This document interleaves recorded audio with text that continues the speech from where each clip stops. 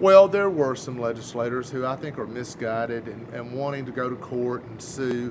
You know, I'm a lawyer by training. I'm a businessman for the last 20 years. Bottom line is, you don't resolve anything in a court system, and I just totally object to anybody who says that we're going to go to court. That's going to take you. They're going to wind up in the Supreme Court of the United States, maybe, and it's going to take years. What we need are solutions, because people get sick every day, and what we need is leadership and solutions.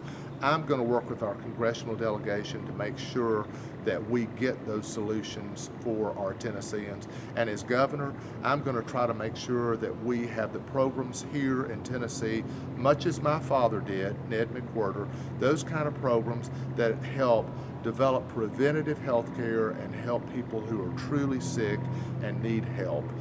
We're gonna do that. That's the job of the governor in the state of Tennessee, and I'm gonna be that kind of governor.